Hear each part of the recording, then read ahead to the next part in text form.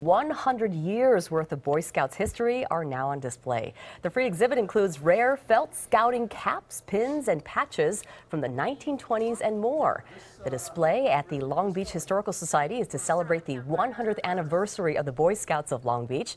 Local Boy Scout historian Paul Muehlebach is sharing a lot of his own memorabilia. We've tried to bring in a variety of items in terms of age, in terms of relevance, in terms of program area. It teaches young kids, boys and girls now, how to be a good person, how to be a productive member of society.